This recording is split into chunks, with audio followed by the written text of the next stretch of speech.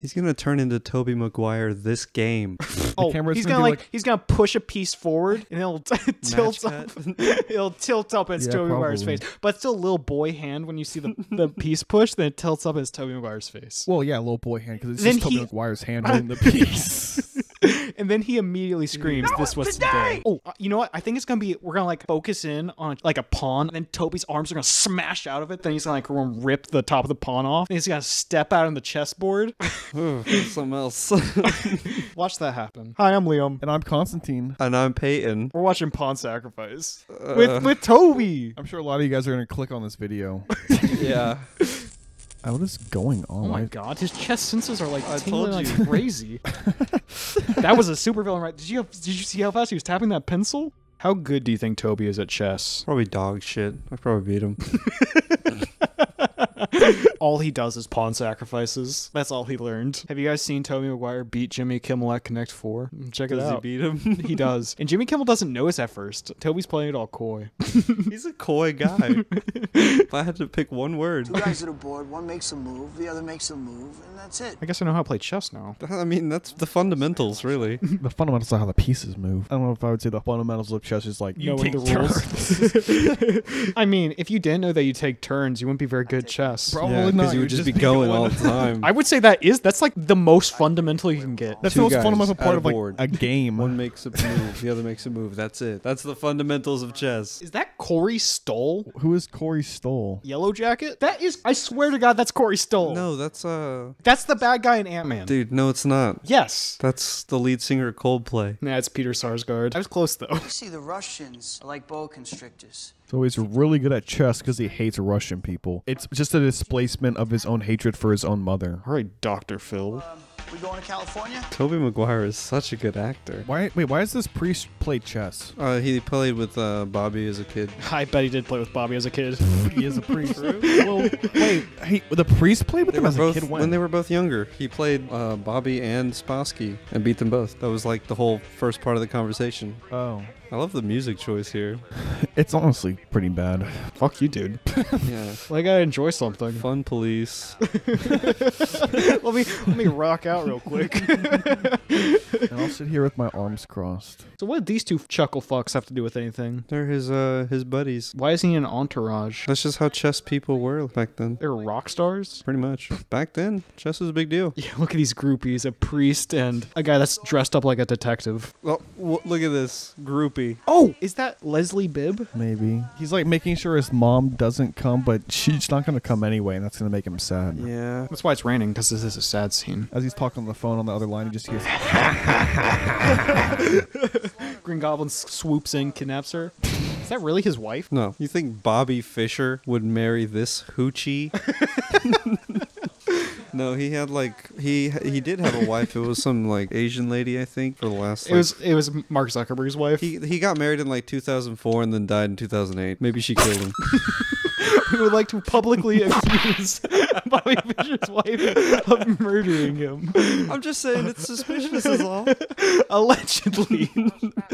This movie sucks. Yeah, it's not very good. I'm enjoying it. I'm digging it. It's like really badly paced. Yeah. And we can barely understand what's going on. I've been trying to. We don't even know who the fuck Michael Stuhlbarg is. He's a detective. He's trying to crack this case. That's the femme fatale. She's gonna kill him? Yeah. We already publicly accused the wife of killing him. Oh wait, it's not that hoochie. Did you say this was Leslie Bibb, or is that how you said it was? Yeah, it's not though. It's just some random lady. Kind of looks like her. Leslie Bibb would be bringing much more charisma to this role. I'm talking to you! Hey! I'm coming for you! Oh my god. Yeah, he's not a good actor. Holy shit.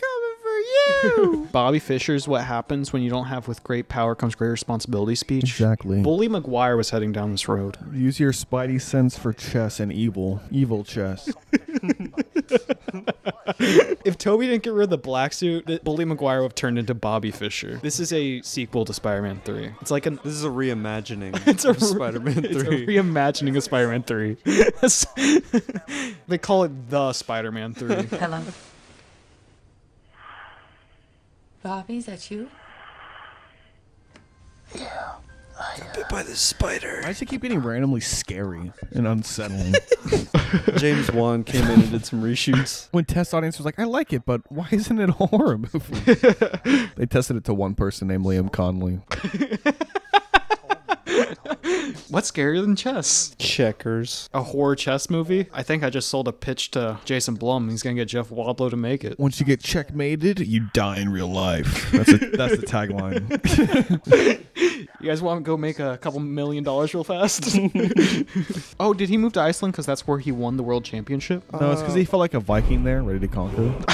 There was some like he like got arrested in Japan and was held there for a bit because the USA revoked his passport, and then some weird Icelandic law allowed him to live in the country until he died. Well, if you win any sort of competition in Iceland, you could just live there.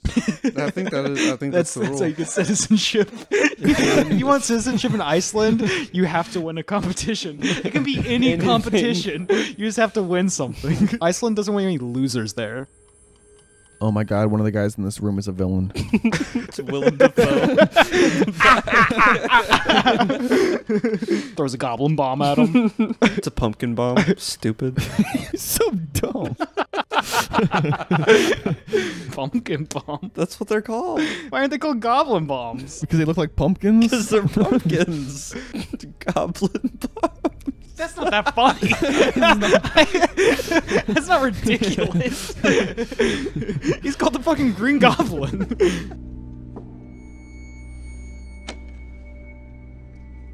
This is a horribly communicated audience. Like, if you don't know what chess is, you have no idea what's going on right They now. speak only in like weird, outdated chess notation. Yeah, they've spoken this entire movie in outdated chess notation. D5, Carmine! Well, they were saying like rook to rook 4, and it's like, what the fuck is that? Listen, I don't think you're going to see the Pawn Sacrifice movie if you don't know chess. Yeah, but like Queen's Gambit did such a good job of like visually showing off the chess games. Well, yeah, that one's for idiots. This is for the educated man. Oh, he's gonna come like the beginning of the movie. Remember when he come back? He shook. He forfeited. Oh, it was just the first game. I forgot they're gonna play 24 of these. Yeah, 24. They're not even halfway done. When does Kiefer Sutherland come in this bad boy? He's the priest. No, dude.